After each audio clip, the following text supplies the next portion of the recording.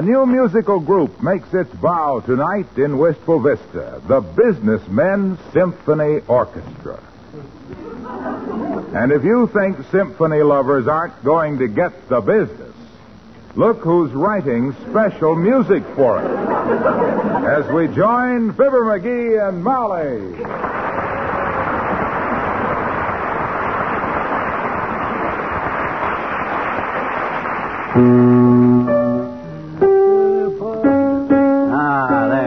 There. That's the note I wanted. I'll write that in for the French horns. McGee. Now we'll use a fortissimo, or maybe even a fivetissimo. It's a big orchestra. Beethoven. Huh? Oh. Sorry, I didn't see you standing there, my dear. I was engrossed. When one is preparing to conduct the symphony tonight, one cannot allow oneself to get myself upset. Say, how did you ever get to be conductor of this orchestra anyway? Did you draw straws for it? Not at all, my dear. It's a matter of simple merit. When all us guys got together to form the Businessmen's Symphony, I was the only guy in the bunch that couldn't play some kind of an instrument, so naturally I got chosen conductor. Well, that's very intelligent. Yeah. That's like making a man an admiral because he's the only one who can't run a ship, huh? Well, I always have been pretty musical, you know, kiddo. You remember back in Peoria when I wrote the class song for the old Peoria Union High School? Oh, yes. Old Peoria Union. Uh-huh. What was the name of that song? Think of me when you think of old PU.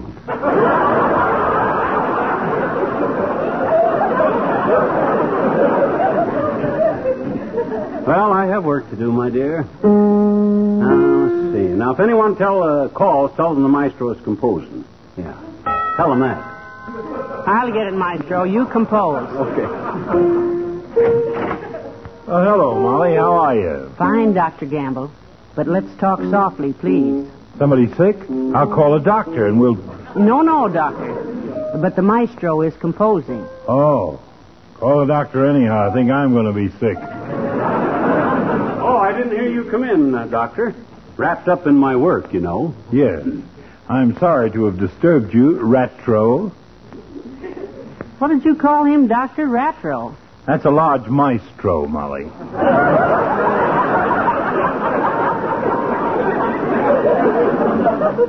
Well, that's very amusing, Doctor, but I must get on with my new composition. Now, let's see. For my debut as conductor of the Businessmen's Symphony, I'm composing the Tennessee Waltz. I see. Well, this may come as a shock to you, Middlestone, but somebody has already composed the Tennessee Waltz, and good, too. Well, I'm decomposing. I'm breaking it down for a 40-piece orchestra. I'll write in a part for you if you just say the word. I didn't know you were musical, Doctor. What instrument do you play? Well, I play several instruments, Molly, equally well. The cymbals, the triangles, chimes, and I play a very hot surgical saw. He started out playing the tuba originally, Molly. Oh, he did? Oh, you should have saw him. What a ham. So scared people wouldn't know he was a musician, which he ain't. He used to put on his tuba before he left home and wear it all evening. That, I realize now, was a mistake. Well, what happened, Doctor? People keep throwing lighted firecrackers into it? No, but I ate too many hamburgers on the way home one night and got stuck in it. I ruined a $300 tuba sawing it off of me.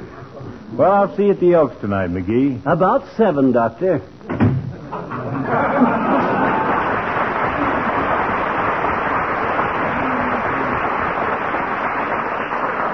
Say, how many musicians will you have in this orchestra tonight, McGee? Are you writing enough parts there for everybody? Well, I hope so, kiddo, but you never can tell with the Businessmen's Symphony. The first week we had it, there was over 40 guys showed up. That was the night we had the free root beer. But last week there was a night ball game and only 4 guys came to symphony practice. Only 4, huh? Mm-hmm. Yeah, and all the wrong guys, too. You can't get much music out of 3 cymbals and a sweet potato.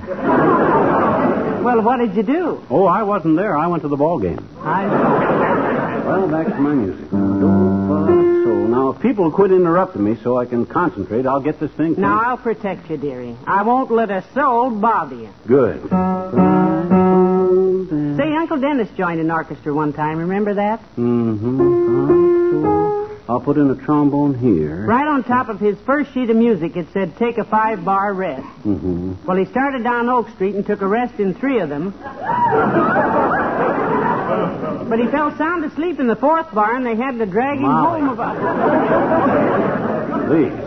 I gotta finish this music, and I can't... Hey, Johnny, I'm collecting funds. Oh, hi, old-timer. Care to donate $1 to a girl scamp? No, I know. Or would you rather have me tell everybody you're too stingy? Huh? I'll spread it around that you're the tightest. Oh, all right.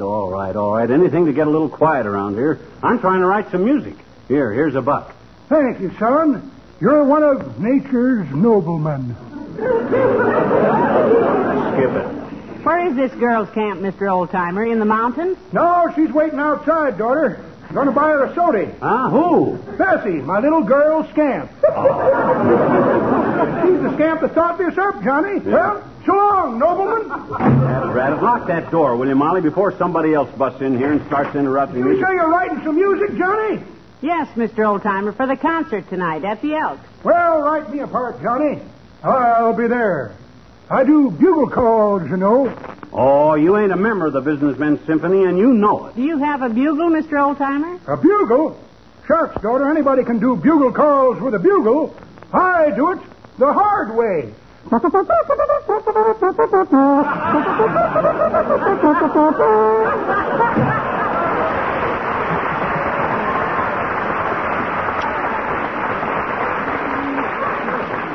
gotta get busy. I gotta get this arrangement finished and practice my singing. You're singing. Oh, didn't I tell you? I'm closing the concert with a vocal arrangement I wrote myself. The King's Men are helping me sing it.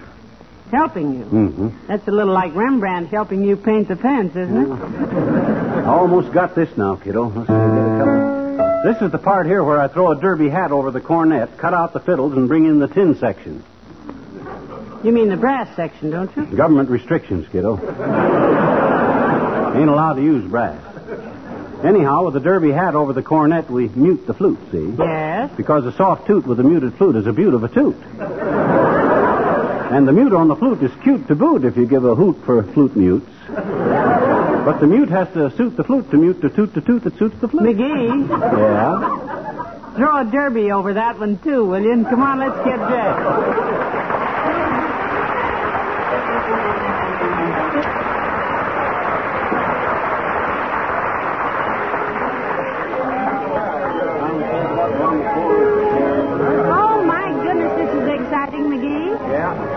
Hey, Mort, set them potted clowns out in front, will you? Hey, Ole, get some more chairs on the stage here, boy. You know, dearie, I just love being backstage. And you'll love it even more when you see your husband out there taking bows tonight, Tootsie. Maestro McGee rocks the music world with his sensational conduction of his own arrangement. Hey, McGee, you give me the wrong music. I play piccolo. This sheet says kettle drum. Oh, I meant to tell you, Bert. The guy that plays the kettles couldn't make it tonight, but 2 guys turned up with piccolos. I know. So just scratch out kettle drum on there and write in piccolo. Okay, any other questions? Oh, I don't know. I'll try it. Heavenly days. You make everything so simple, dear. Well, there's nothing complicated when you understand. What's the matter, Latrivia? Did you get your music? Yes, I think this is it, McGee, but I'm a little... Don't you understand it, Mr. Mayor? Well, not exactly. Oh? Here, McGee. Uh-huh. On top of the page here, it says S-E-X. What does that mean? Well, that's an odd question. S-E-X. Well, that's saxophone, Latrivia. I had to abbreviate. That's what you play, ain't it, saxophone? Yes. I didn't think of that. Any more questions? Yes. Oh. This. Here, in the middle of these notes, it says pick. What does that mean? Why, pizzicato, naturally. Gosh, don't you know anything about music, Latrivia? Pizzicato is where you pick it.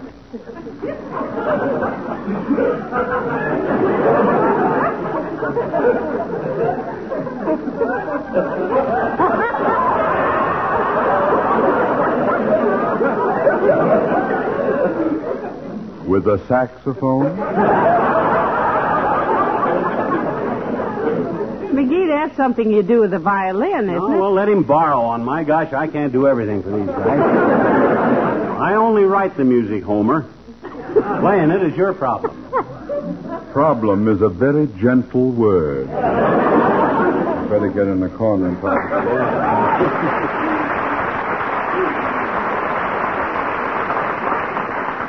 Oh, excuse me, sir. Are you Mr. McGee? That's me, Bud, the maestro. Why? I, sir, am your piccolo player. Oh? My brother-in-law couldn't make it tonight, so he sent me along to play for him. Well, isn't that thoughtful, McGee? Yeah, good. Well, here's your music, Bud. Oh, you got your piccolo, I see. Yeah. Any questions? Just one, sir. Shoot. Which end of this thing do I put in my mouth? Well, for goodness sakes, the end you blow on, naturally. Oh, of course. I'm such an ox. I'm glad you said. Oh, hi, George. Grab your music off of the piano there. What does he play? Cymbals.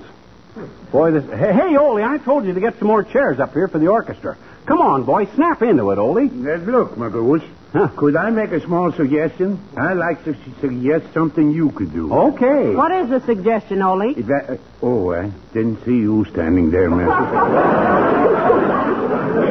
You skip it, McGee. I don't use language like that in front of ladies. Well, come on, boy. Let's get moving. Let's get out. If you're in such a hurry, McGee, why don't you rest them out a while and give some other muscles a chance? Huh? I just get paid to be janitor for Elks, McGee. When I do work for Monkey Business Symphony, I'm just donating my time.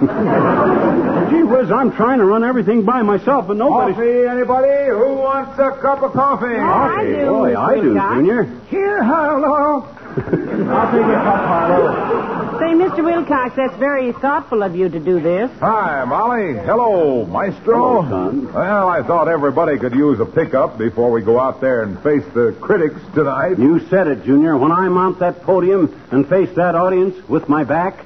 And you know, there's nothing like a cup of coffee with good, rich pet milk in it to brighten things up. Help yourself, fellas, and put plenty of that pet into it. Pass me that pitcher, McGee. Thanks. Your treat, Mr. Wilcox? Molly, it's everybody's treat when you serve pet milk in your coffee. Look at that beautiful creamy color. Mm-hmm. Taste that rich, full-bodied flavor. Ah, pet evaporated milk. Hey, Emil, grab your music there, boy. What does he play, McGee? Cymbals. Like I say, smart housewives know that pet milk is not only delicious in coffee, but it adds extra goodness to their cooking, too. Favorite family dishes cooked with pet milk, you Hey, see. Carl. They're better than... Carl, there's your music on the piano, Carl. What does he play? Cymbals. I say, cooked with pet milk, your favorite dishes are extra tasty and extra nourishing. Makes a big hit with the family. And pet's easy on the budget, too, because... Hey, Doc, you've been practicing? Yep. You know your part okay? Perfectly, McGee. I memorized What it. are you playing tonight, Doctor? Cymbals. And as I say, pet milk costs less generally than any other form I'm of going to milk. murder him tonight, Doc. I predict this night will go down in musical history. No comment. Oh. It costs less than half as much as cream. Hey, is anybody listening to me? Anybody at all? Well, if they aren't, Mr. Wilcox, we're all dead. You better go practice your music a little, Junior. We'll be starting any minute now. Okay. Boy, oh boy, what a night this is going to be. Well, how do I look, Molly? I look like a maestro? Is my hair messed up enough? My hair? Oh, it's perfect, dearie. It looks like you'd been asleep standing on your head in the wind tunnel. Good. How do I look from the back? That's how the audience will see me. Now, how do I look from the back? Lumpy. Oh, What have you got in your hip pockets? nothing. Oh, my mistake. Boy, I'm nervous. All us maestros get nervous. Oh, hi, Wimp. Hello, folks. Hello, Mr. Wimple. I didn't know you were in this orchestra. What do you play, the cymbals? I should say not. This is my instrument right here. I play the bass fiddle. Oh. Well, how nice. Do you like it? Oh, I love that fiddle, Mrs. McGee. I've even named it for my wife. You mean? Yes, Sweetie Face, my big old bass fiddle. believe me, when I go out there tonight, I'll really slap that bass.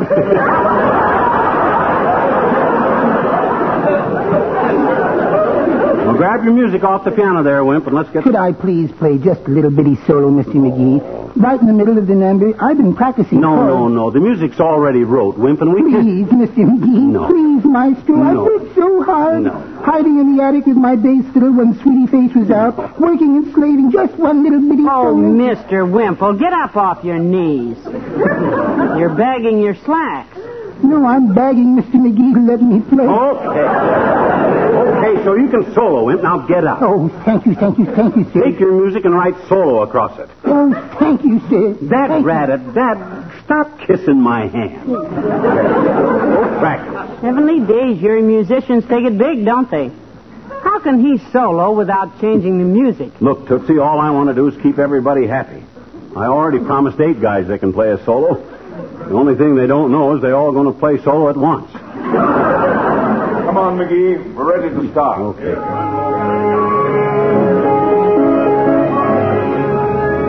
Well, good luck, dearie. Now, keep your fingers crossed, kiddo. Now, this is it. All right, men. Quiet, please. Now, before the curtain opens, a few last words from your maestro. Last words is a nice choice, McGee. You men have a great privilege tonight. You're about to play under one of the great undiscovered personalities of the musical world. Me.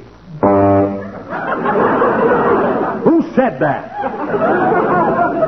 Sorry, McGee. I sneezed into my saxophone. Well, watch it, boy. Now, you men know what you're doing. The Tennessee Waltz. I wrote it all out for you. Remember now, no hot foots during the number. Every man play from his own music, and don't stand up in front of the trombones. All right? Curtain.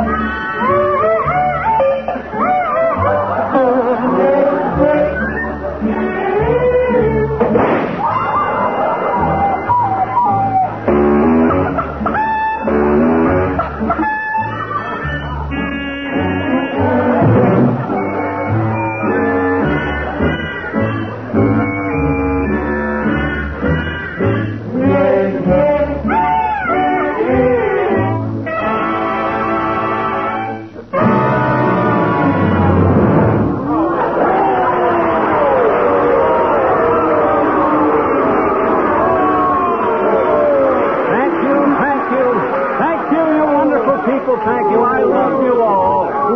Get it out there! Close the curtain, somebody! I must leave you for a moment, but I shall return. Boy, oh boy, oh boy, listen to that mob, Molly. They love me. I'm not so sure. Here, sit down over here. I got no time to sit down now, kiddo. I got to get ready for my solo with the King's Men. Well, how was it, Latrivia? How was that Tennessee Waltz? Sensational, huh? If that was the Tennessee Waltz, McGee, we must have taken the wrong turn at Nashville. Yes, if he's a conductor, we need a brakeman. That open switch we hit back here... Help me get ready, everybody. Get me out of this shirt, Doc. Hand me a dry shirt, Molly. Oh, thanks. Heavenly days, you're wringing wet, McGee. It's a very emotional experience, my dear. Very accelerating. I really gave my all. And you had so little to start with.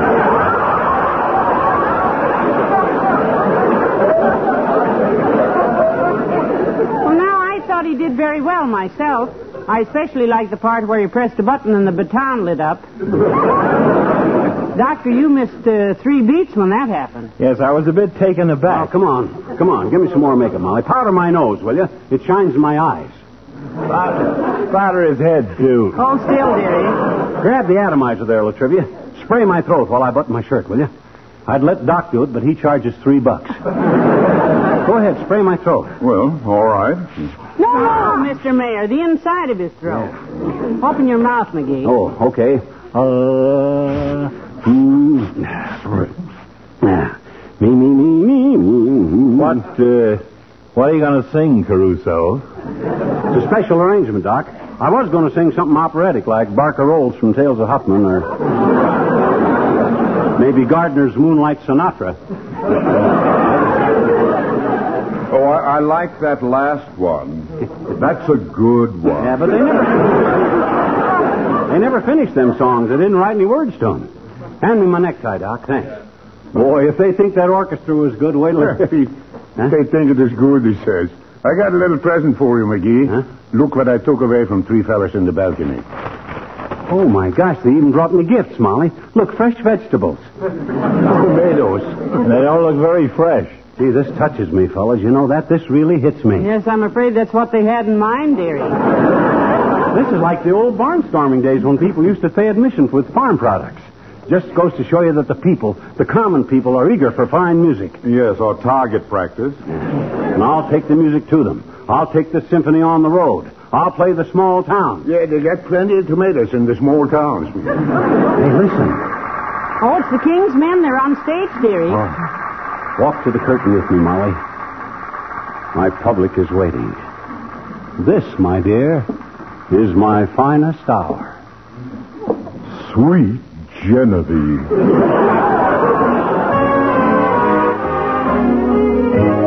Hail, hail, the gang's all here at Wistful Vista tonight. Wistful Vista tonight. Gonna have some good old harmony.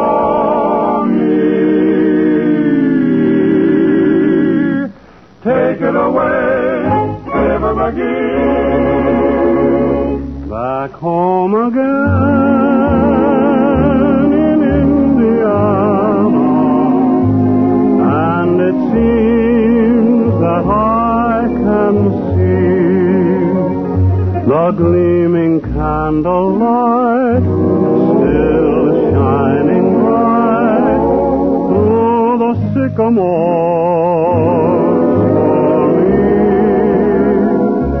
The new moon hay sends all its fragrance from the fields I used to roam. The moonlight's fair tonight along the Wabash.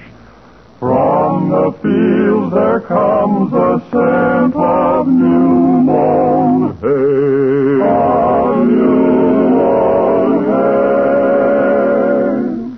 Through the sycamore the candlelights are gleaming on the banks of the Wabash.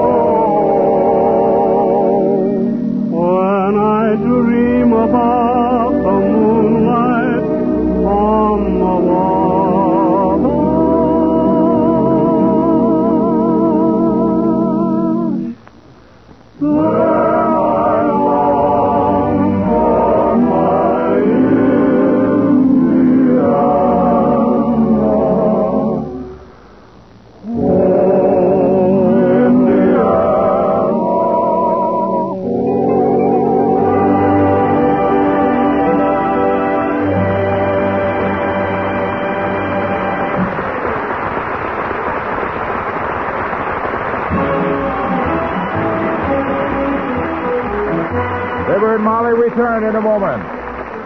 Ever so... Moonlight's fair tonight along the Wabash. Well, dearie, it's been another happy season, hasn't it? Got a lot of nice people to say thanks to again. So from all of us on the show, thanks to our sponsor, the Pet Milk Company, and to NBC for the use of the hall each week. And our grateful thanks to all our friends who have let us visit their homes each Tuesday night. I hope we have been pleasant guests. Me too. And keep a candle burning in the window, will you? We'll be back again October the 2nd.